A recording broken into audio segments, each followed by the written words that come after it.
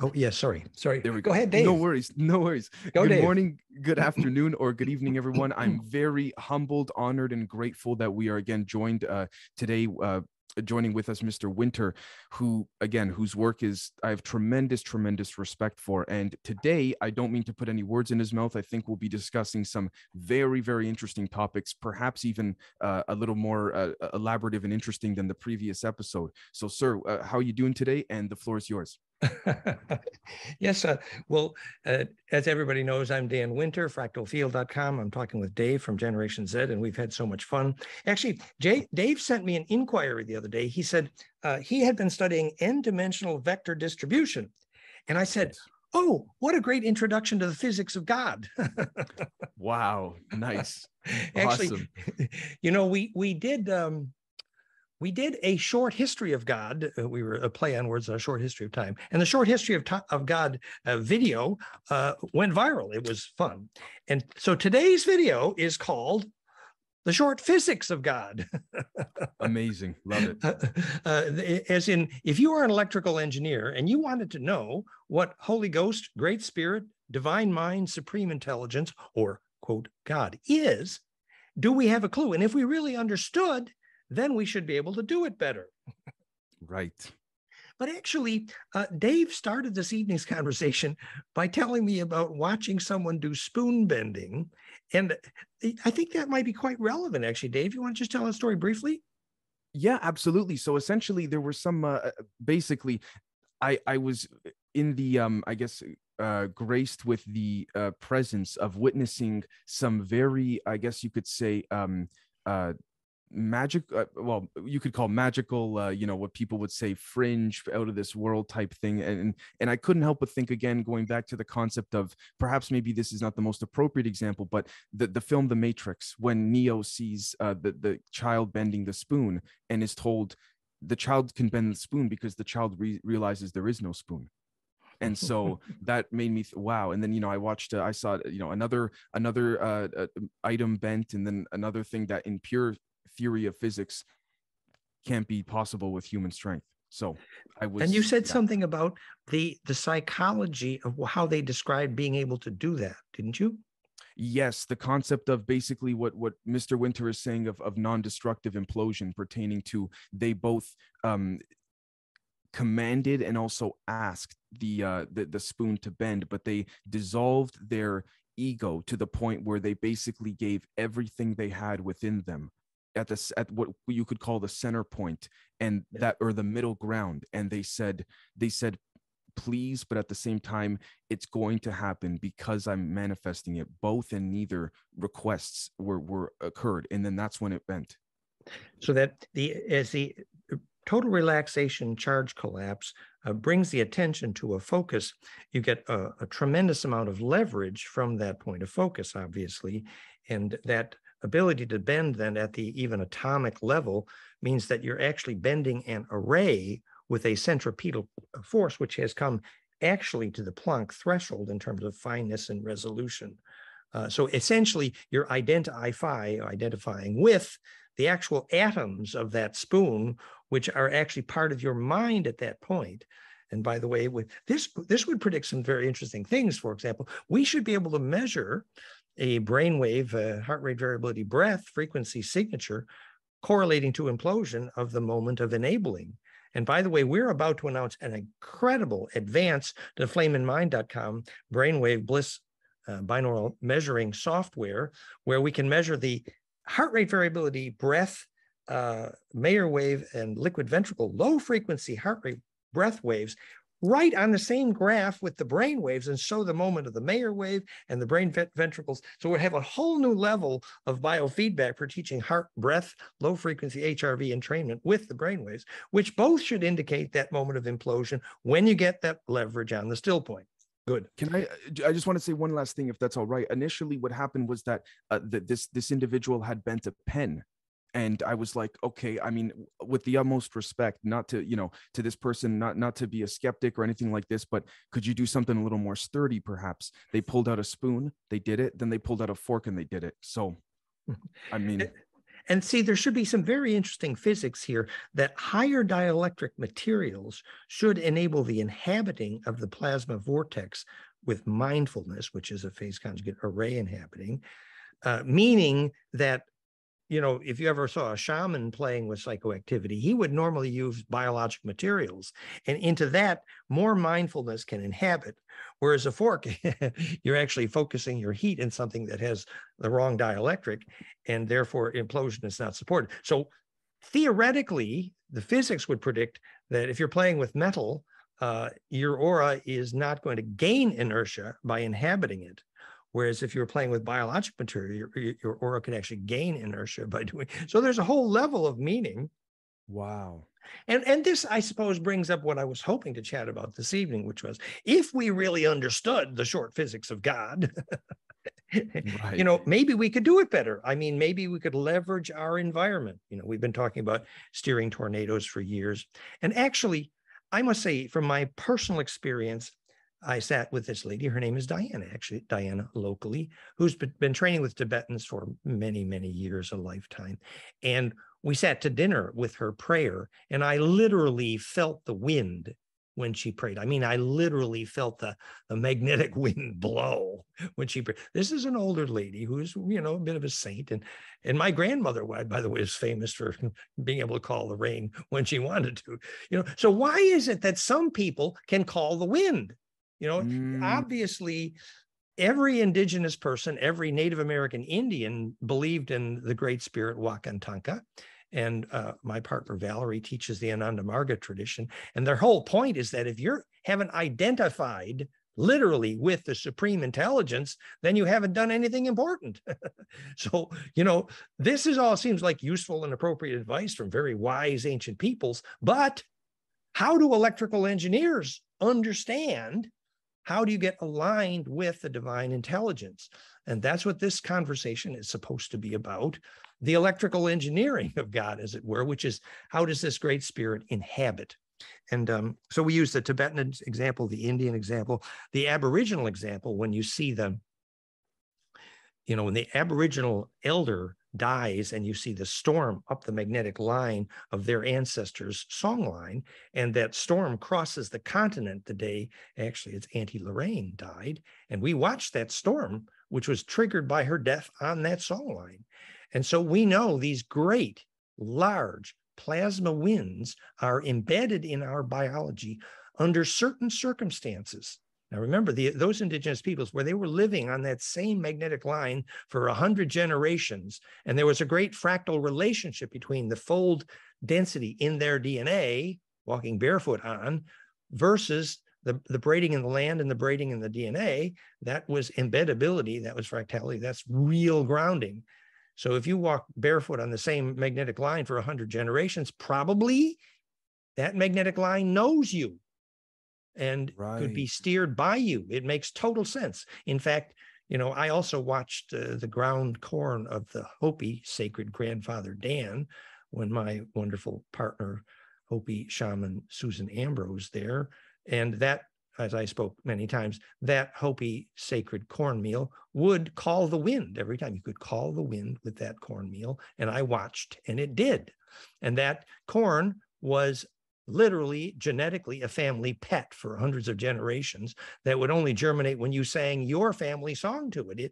The DNA in that corn knew the family song. Similar to Miss Veda Austin's water. Very, very nice. Yeah.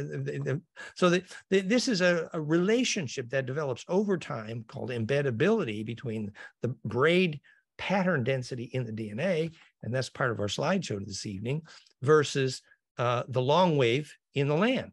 And how that long wave embeds is a very useful introduction to the physics of God, as it were. And the reason that this is a vector equilibrium is the next point I would like to make. So Dave called this n-dimensional vector distribution. And, you know, there's lots of purely mathematical conversations you could have about this. But if you happen to be an electrical engineer, you might say the only actual meaning for vector is a direction within which a charge wave can propagate permissively. There actually is no other thing as a vector than a vector for charge, because there is nothing else but charge. Hello. Right. So, all the abstract mathematical definitions and maps of pure geometry aside, if you're not talking about how a wave of charge is going to propagate, then you have nothing to talk about. So in other words, you can use all the fancy mathematical terms you want, but it doesn't matter. I'm saying that I'm not saying the fancy math is not useful. What I'm saying is the ultimate definition of whether the fancy math has predicted something is if you have predicted how waves of charge are going to propagate. Nothing else exists actually in physics. So when you say n-dimensional vectors, you mean what is the maximum number of directions from which a wave of charge could converge at one point?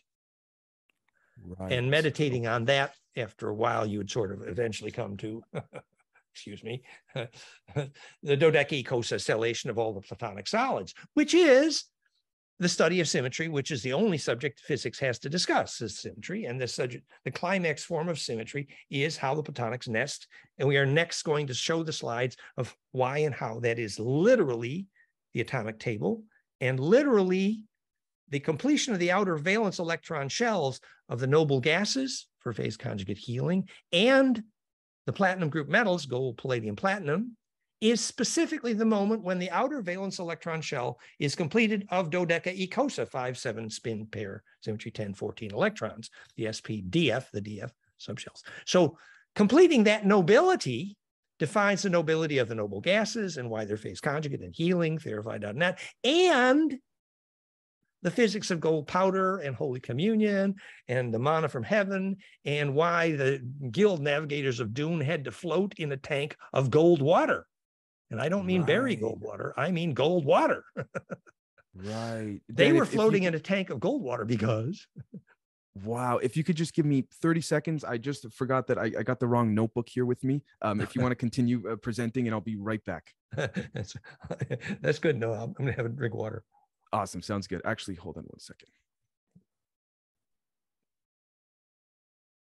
Short pause.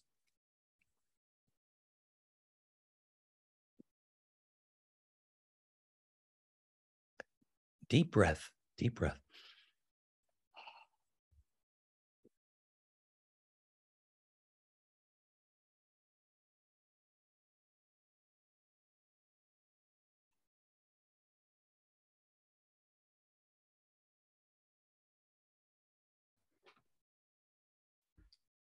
Thank you so much, sir.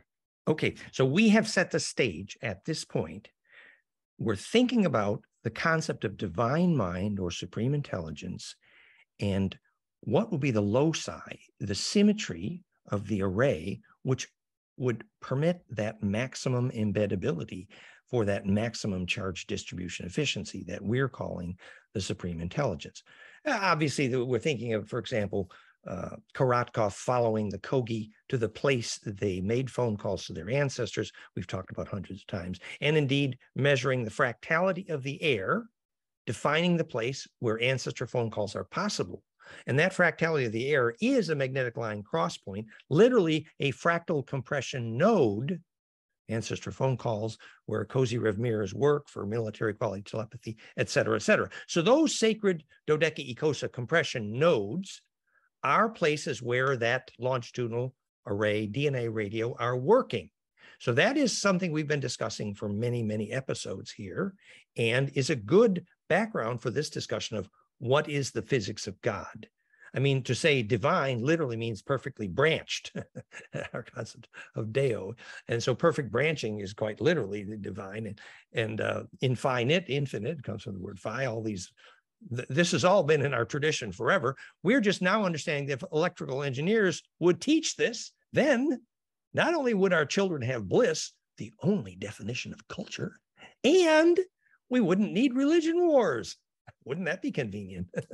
Right. And also by doing this so in nature, you would be able to, through the alleged tether between us, all of us as humans, as, fractalized, shards of the source, if you will, be able to feel and experience the emotions of others. So it would be far more difficult for, say, someone like myself to say, you know what, if I'm in a position of power, I want to go to war, because I'd be able to feel what everyone else is feeling. Beautifully said, David.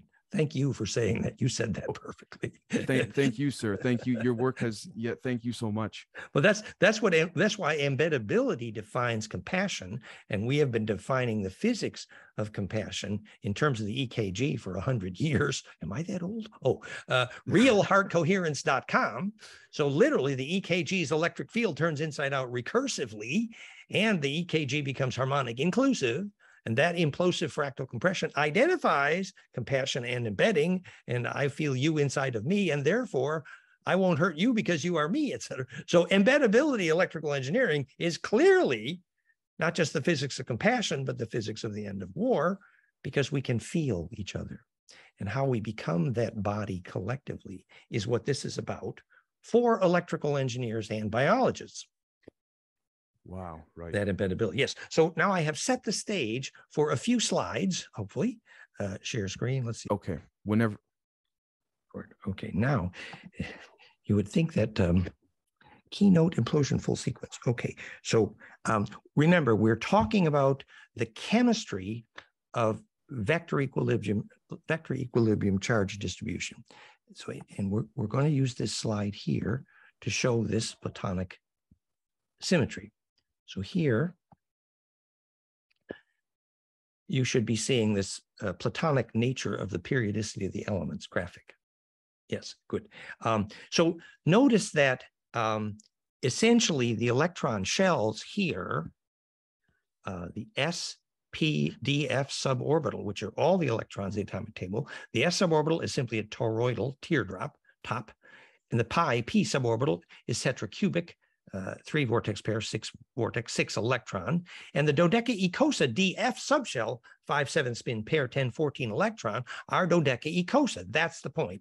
And when those are full, then you get the complete star mother nest I just showed you. And that's true not just of the electron shell interdigitation called the electron shell valence of the whole atomic table, but that is also true of the arrangement of the hadrons, protons, and neutrons of the nucleus. As Professor Moon showed, University of Chicago, the Platonic hadron symmetries are Platonic. The protons and neutrons and the whole atomic table are tetracube octaecosa. And that is fractal to the electrons.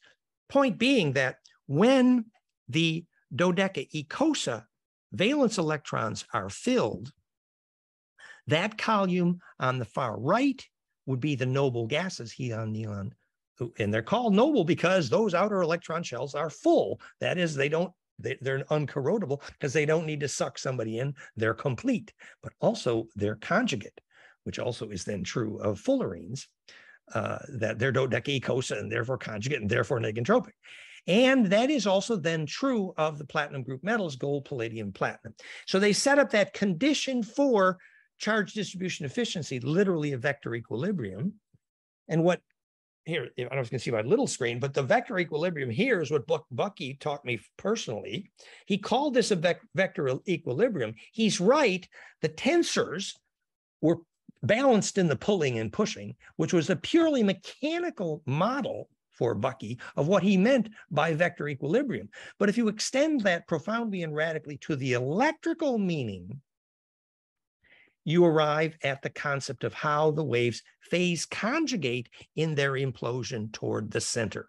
And that's what we want to talk about now, because that implosion enables that DNA radio, which is the longitudinal wave that squirts from that center. So now we're going to go to a different set of screen shares here. So we talked about the atomic table. Now we want to talk about after that pine cone implodes perfectly to center and converges at the Planck dimension very accurately to enable the squeezing process that converts the transverse EMF to longitudinal propagation at the Planck threshold where the pine cones kiss noses. So we want to look at those pictures. And for that, we're going to use the longitudinal keynote. Here we go, keynote longitudinal share. And there, now we're going to open this longitudinal and we go to slide numbers 30 to 38. So this is the you see the golden ratio fractal of Mandelbrot here, right? Yes. Yeah. So if you take that golden ratio, which defines the fractality of Mandelbrot, among many other things. And you animate, and you've seen this many times. So that converging process of implosion at center enables that longitudinal wave to be spit out at the center point where it converges at the Planck threshold. And so all of these dodecaecosa wave nodes are about setting up these perfect pine cones, which are doing this imploding business to enable that compression into the center of the pine cone, where at Planck, the wave spits out at specifically in a longitudinal array, which is the mind of God. And so we're thinking about now that enabling that implosion is what sets, for example, in your DNA, the conditions up for where you can be embedded in that array. You know, the Aboriginals called it a songline. They felt the compression there. They felt the still point. The Kogi went to phone their ancestors there. And so that implosion process, we've modeled it many ways, where it's possible, as this soap bubble shows where it really sucks, that you could change scale without changing ratio, which identifies non-destructive compression and therefore implosion. So that dodeca in that soap bubble was able to change scale without changing ratio, which is what the dodecaecosa uniquely enables. And that enables all our famous stories about pine cones and almonds and valentines and hearts and Grail legends.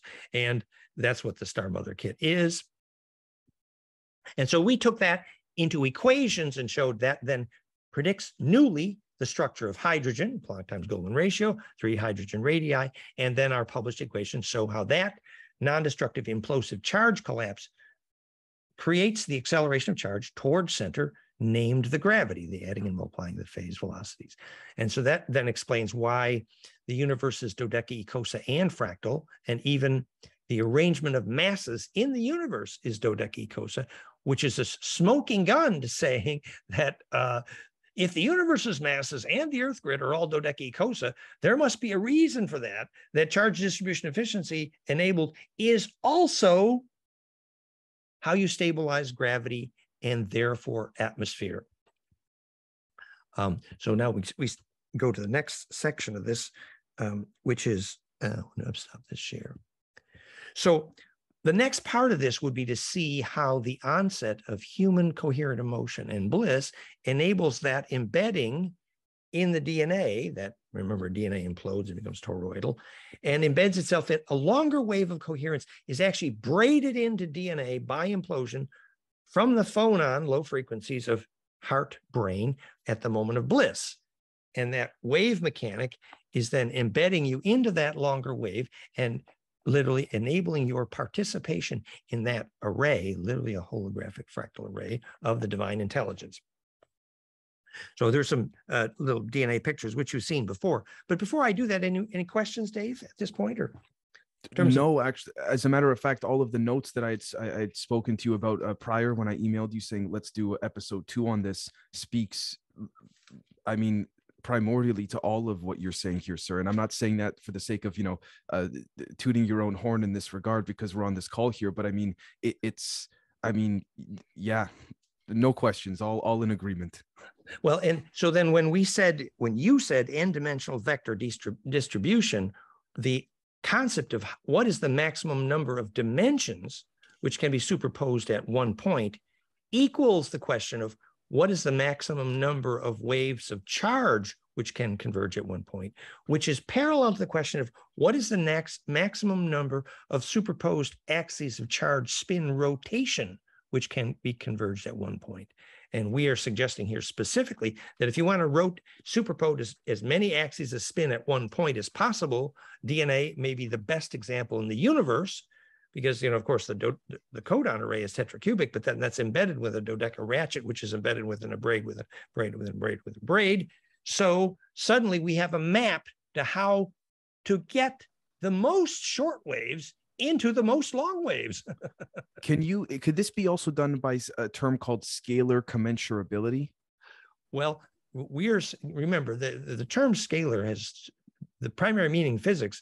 Scalar refers to the amplitude of a vector and is actually not helpful in terms of what Tesla referred to as longitudinal waves, as scalar waves. So using the term longitudinally projective electromagnetic fields is more precise than scalar in this sense of longitudinal coherent interferometry. So we're using the term longitudinal to avoid the ambiguity of using the term scalar in physics because it has other meanings. Fantastic. Great. Yeah. Thank you. But again, your question still commensurate is close to the idea of embedding. And remember, the problem of a maximum embedding or perfect nesting is precisely the problem the fractality of golden ratio solves. Embeddability perfected is the definition of what golden ratio is. And we prove that in wave mechanics electrically, not just in the philosophy. It's more than the philosophy of beauty. It is the wave mechanics of perfected compression and embedding. And so we wanted to just now poetically look at that in DNA. Share screen. The DNA section is full sequence, slide number 227. All right, I'm going to get better at this. Yes, okay. No worries.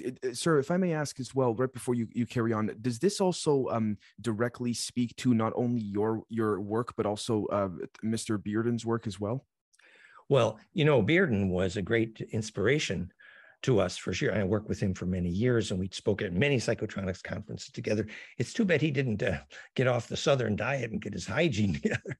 But his equations showing that longitudinal EMF waves are the physics of gravity waves in his book entitled Gravitobiology, showing longitudinal waves are precisely why plants grow in a pitch black basement. If you send the longitudinal waves of the sun into that pitch black basement, the plants grow fine. So longitudinal wave is not just the physics of what a gravity wave is, but the physics of what triggers plant growth, longitudinal compression, because obviously if it's imploding well, then it sucks. And that's the difference between a live seed and a dead seed. And that's all in Gravitobiology, Tom Beard's book. We discuss nicely at the bottom of fractalfield.com/vacuum energy.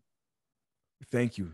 Yeah. And, Bearden correctly talked about the military, and there's obviously all kinds of difficult military applications here, and anything powerful is going to also be dangerous. But hello, if you don't know what a longitudinal wave is, you can't talk to God. So yes, maybe we have to be a threat to national security in order to talk to God. Could that gotcha? Could that be a conundrum? But no, Bearden, and for example, just one practical example, since you bring up Tom Bearden, he was for years talking about the danger of what he called the Russian woodpecker, which was a chirp, a heterodyne chirp, which was scalar longitudinal interferometry. And he looked up and saw a rib effect of a coherent array of clouds in a rectilinear grid extending for miles, directly triggered by the longitudinal interferometry of the Russians. And he's right, oh dear, we got to be afraid of the Russians. Well, they got the RF conjugate RF radar scientists from Germany. We got the rocket engineers, but actually Russia got the good ones.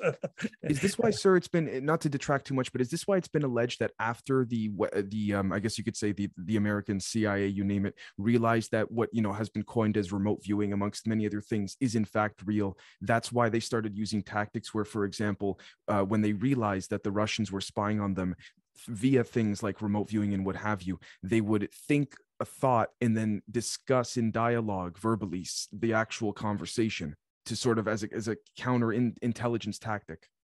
Yes, actually, Elena assures us that the advanced ETs regard shields from remote viewers as primitively simple. So wow. When Courtney Brown at the Farsight Institute remote viewed, and they thought Putin was being manipulated by the Greys, the Khmer, the reticulum. Actually, the Greys were manipulating Courtney Brown. It's. I don't want to pick on Courtney Brown and Farsight Institute. I think their remote viewing skill is amazing. However, I don't think they're aware of the fact that advanced cultures have long learned to create membranes against remote viewers. For example, they say there's a remote viewer alarm at Area 51. Well, it's more than that. Once you know what remote viewing is, which is a longitudinal compressional node that you take with you, obviously, there are ways to make a shield for that. And you're right, the diversion of attention is part of that. It's literally a bubble. It's literally a bubble. And wow. And so the point is that when we taught Monroe Institute the correct brainwave signature to trigger remote viewing, which is flameandmind.com/flamensound, the perfect binaural, and it literally drives you implosively, plasma projectively, longitudinally into the array. It's clearly the physics of remote viewing, as in fact, Therify.net is proven replicably to trigger lucid dreaming. Similar You physics. guys taught the remote view, the Monroe Institute, the I guess you could say the more refined tactic of that, or method? It was Claude Swanson with Monroe, and then of course I knew Laurie Monroe for years, you know, they were using. In fact, our team took Flame and Mind there and showed them, hello, you can teach this more.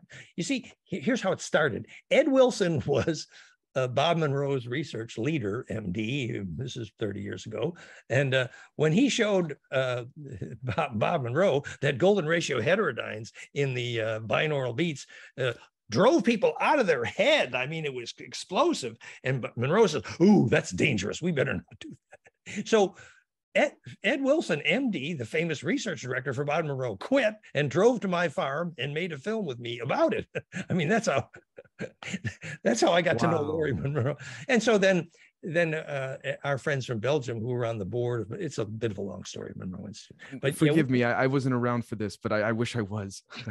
Oh, we had some fun. But the point is, the reason a golden ratio binaural beat Bliss heterodyne audio trigger, flameandmind.com/flamensound, will trigger phonon implosion in your head and literally drive you through the top of your head.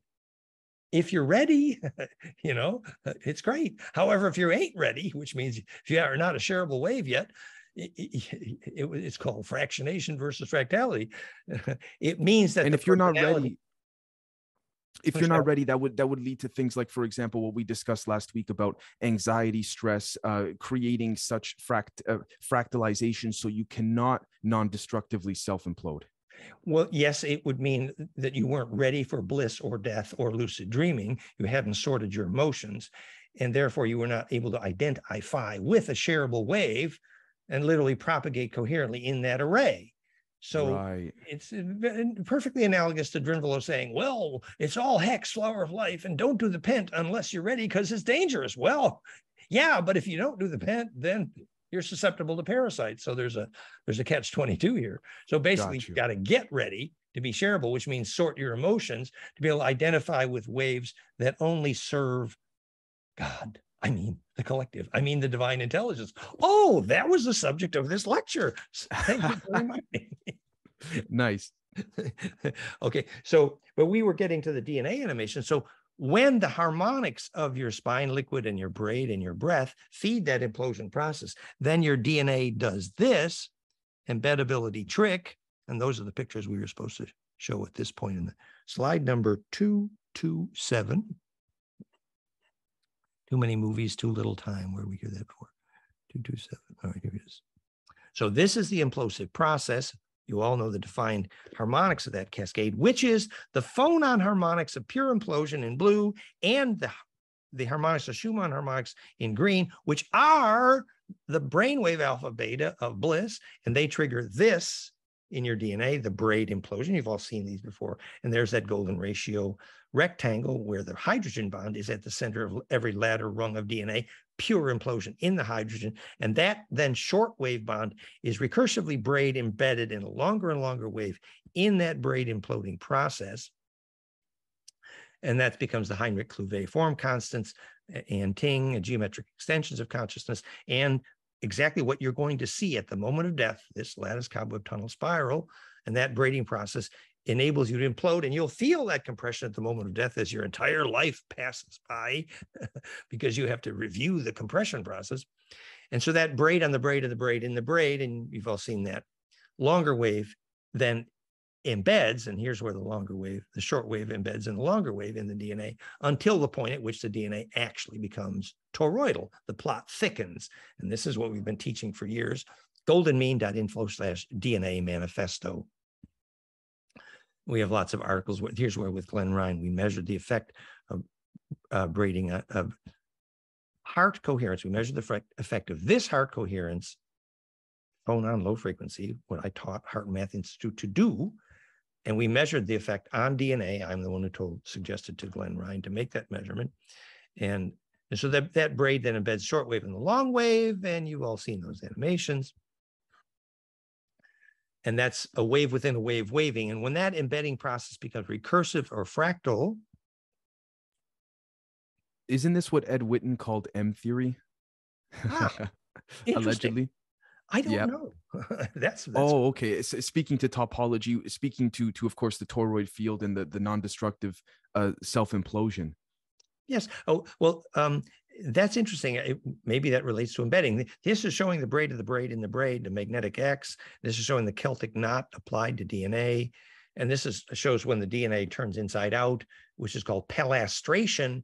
And here's the final slide in this series, that after the DNA turns inside, this is actual photomicrograph of a DNA in a torus donut, very long wave embedded, all based on golden ratio. I lied, it wasn't the last slide. That's the photomicrograph of the DNA in a torus, bottom right. And you get that vortex, and that's called Lord of the Ring. Okay, stop screen share. So there's Frodo, who has this ring that if he has pure intention, which is if he can consistently imagine a shareable thought in his mind, eventually this magnetic plasma current, this big worm, is going to follow him around. And the long waves will do his bidding. It's related to the concept of egregore in Moni Sadhu, the very long wave plasma intelligences. And this is a relatively useful introduction to the short physics of God. Does this also speak to ancient cultures, referring to the serpent rope, if you will? Yes. And the Aboriginals have 100 names for the serpent birdman, Quetzalcoatl Viracocha, which happens to be another name for Thoth Hermes, who has just returned with the 9 in the meetings on Ganymede, the cedar races. So Hermes had an agenda with that caduceus he brought here, which is today called phase conjugation, which was to plant a seed which could give us a soul, which could make our DNA actually interesting. Does this, sir, also speak to the again, I don't mean to conflate or jump all over the place, but in particularly within Asian cultures, the dragon, yes. Yeah.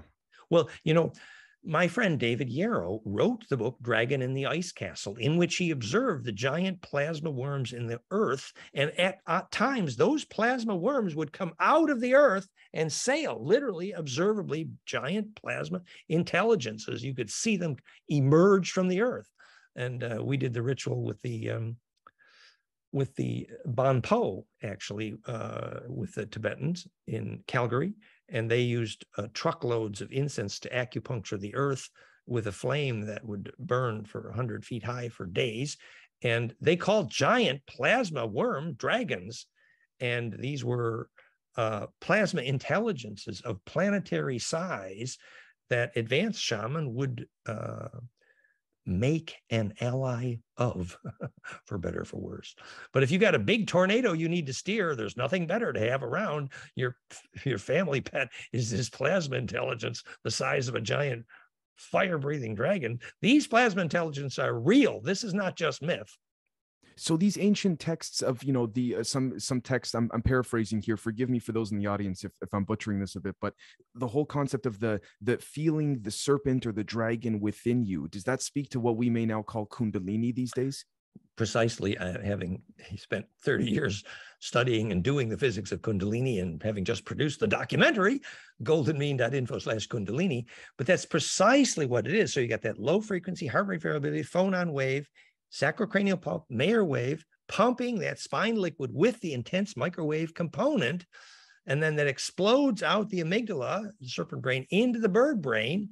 And there's that draining of the ventricle horn, crystallizing the ventricles, that whole biophysics Kundalini. And it feels like a giant serpent is stinging your tailbone and burning its way up your spine. And that is dramatic and sexual and powerful and dangerous and evolving if you survive. Well, to that point, sir, and I'd like to say, I guess this is a little bit of a question per se, but this, speaking to your work of longitudinal wave interferometry, part of my notes as of the day I was emailing you about n-dimensional vector spaces and all of this had to do with something in psychology that I found called defense mechanism testing, or DMT, go figure, just like the drug. But what's interesting is that I wrote down some notes here, which is that some of the subjects were exposed to what you could call traumatizing experiences and how they would react to that. Now, what's interesting is that they appeared to react to those, I guess you could say, events over time, therefore making immediate observational conclusions quite faulty. Now, what's interesting here is that Sandler and Joff in 1969 pointed to the parallels between perceptual microgenesis and the progressions of conflict, anxiety, and defense observed in psychoanalysis. Now, what's interesting is that the findings of such parallels seem to be intrinsically appropriate given that both require time to unfold, therefore taking equal time to observe, which speaks, sir, to your longitudinal wave interferometry, if that makes sense. Well, there's some interesting thoughts that comment I would make.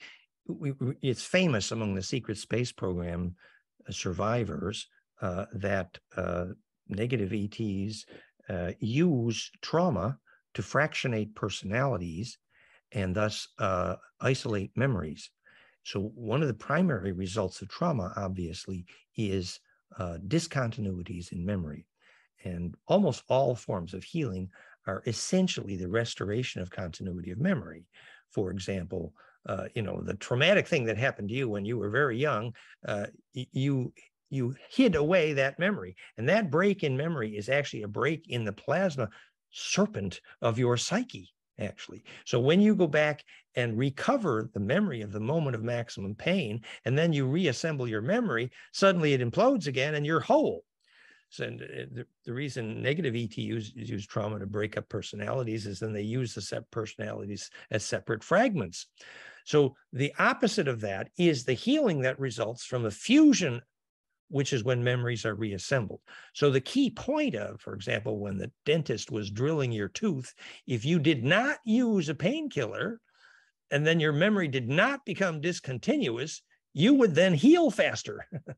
Right. Okay. Now, with that said as well, too, I guess I'll be very direct in this question here. I've been having discussions, particularly on my on my end of things, on our members side on Patreon, about the alleged trauma that people go through, particularly males, during circumcision.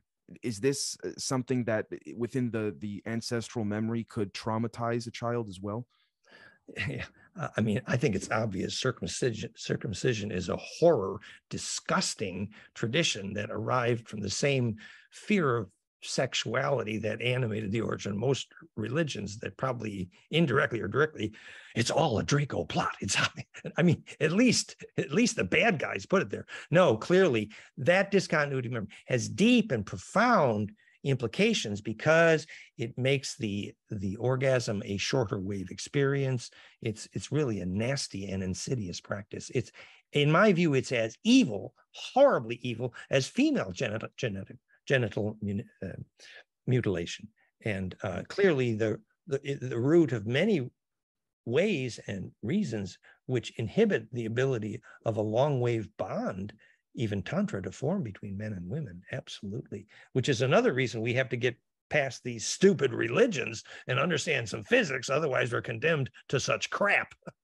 Right. And speaking of that long wave bond, again, forgive me more so to the audience if we're jumping all over the place here, but I've recently been exploring the idea to everything we've been saying here, to your work as well, sir, to your point of allowing the task to define the tool, if that makes sense. And what I find interesting is about that is your work, particularly speaking again to longitudinal wave interferometry, seems to do that. But again, I don't want to put words in your mouth. That's just my observation. Well, let's see. Our task was to understand God, and our tool was wave mechanics. Right. Did our tool fit the task? Well, right. But it is true that being an electrical engineer, everything, that's my hammer. So as an electrical engineer, everything who has only a hammer, everything looks like a nail. So all problems are electrical, according to me. Does my tool fit my task?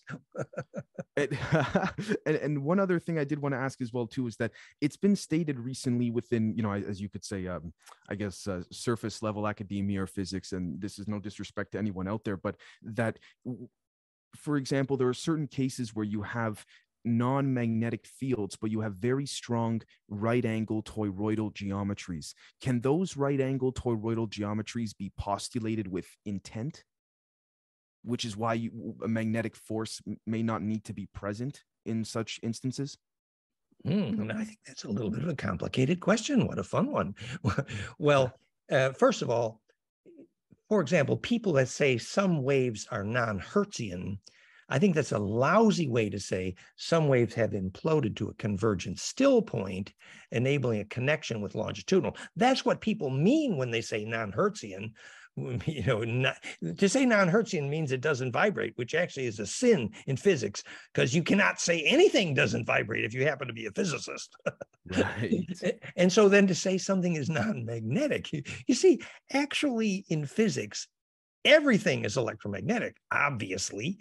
And the difference between electrical and magnetic is just the perpendicular relationship of where the flux is on the torus. One perpendicular at 90 degrees to the other is magnetic versus. So everything is like, so even to say something is non-magnetic is actually sinful, because in a sense, there is flux everywhere and there is nothing but flux.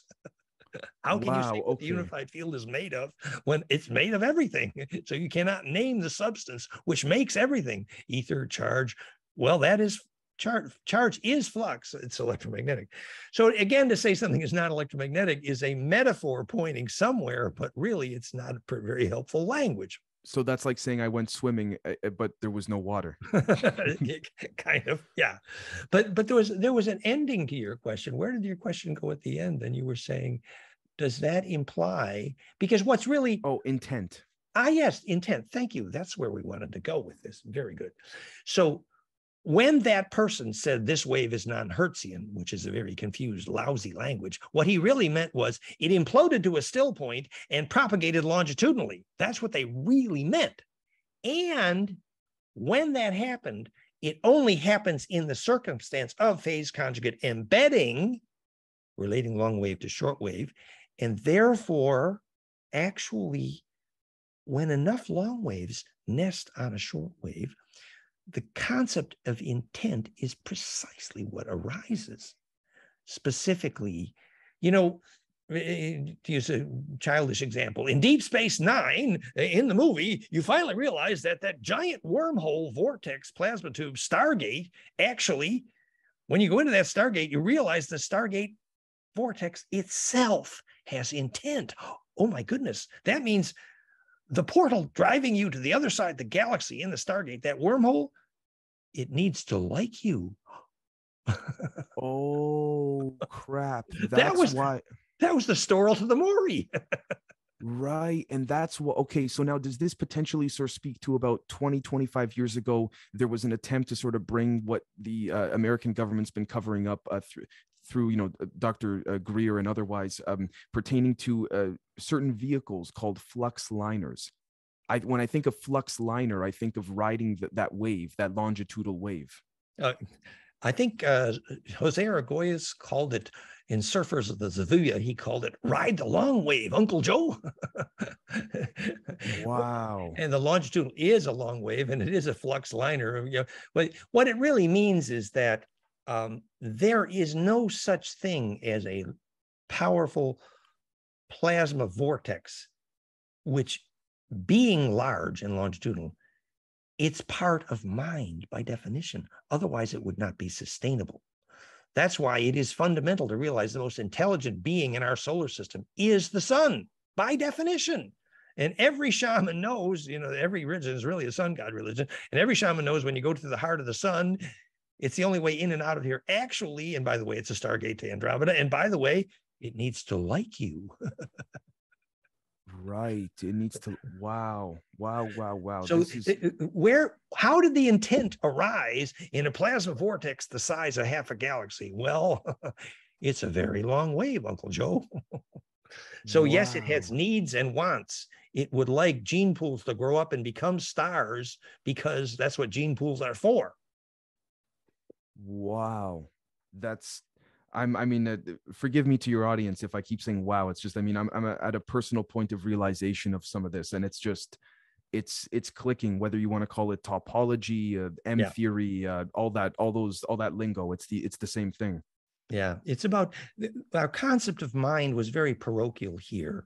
Once you realize that that medical doctor during their near-death experience was looking at their half-dead body from somewhere in the room, and you realize that was a plasma vortex that survived death, and you electrical engineers start thinking about what's in that plasma vortex that's seeing you from outside you, then you get a bigger idea what mind is. Anything that can support the propagation of that plasma vortex, which, by the way, aluminum boxes, no. Right. Sun gods, stars, yes. Biologic material the size of a forest, yes. What if the hospital was in the shape of a spiral? Just curious. Well, if it was made of biologic material and wasn't so full of electrosmog crap, and they Yeah. douse the magnetic lines. In short, bioarchitects.net, build living architecture. It's the same as building living microchips. Wow. Wow. Holy crap. This is, I mean, I just want to say also, if I could say for Dan's audience, I know he'll be putting this up on his end. This has been nothing short of absolutely fantastic. It's taken me many months to grasp it, but now that I have, it's incredible. It's actually, as Dan says quite often, now I look at shapes and when they're not fractalized, I go, wow, how beautiful. It's a totally different shift in perspective. Because the waves in the fractal are imploding and they're embedding and communing with the divine mind, the divine intelligence. So literally we can be part of divine intelligence by understanding it, with physics. And therefore we can reinvent our architecture, we reinvent our diet, we reinvent the way we think. Castaneda was actually right. Every time you walk into a room, you look for the place of power, because that's where the plasma implosion will grow your aura, which then needs to grow big enough to steer the sun. Otherwise, you ain't growed up. Wow. Well, I mean, I'll be honest with you, sir. I'm just about finished with respects to my questions and the notes that I took in preparation to this. I mean, you took it to a whole other level, but I mean, this is absolutely resonating with all of the other work and people I've spoken to, you name it. So I can't thank you enough once again. Well, thank you. So hopefully we've answered the basic question. Do we have some, as you say, tools to think about the actual short physics of God?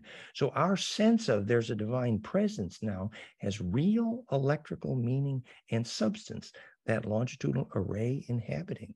And we can be part of that array in biologic architecture, in ritual, in bliss practice, in live food, in yoga. But we cannot be part of that array when we're in metal buildings full of electrosmog and dead air and looking at trivial things that don't bring our attention to pure principle. Right. Wow. Well, without further ado, I mean, I just want to thank you once again, Dan. This has been extremely, I don't really like to use this word per se, but I will for the sake of this, enlightening, or maybe I should say embedding, if that's more appropriate. But I can't thank you enough, sir. It's been an embeddable evening. Thank you, Dave. We had fun. Thank you. Bless Take you. care. See you again soon. Bye-bye. Yes, sir. Bye-bye.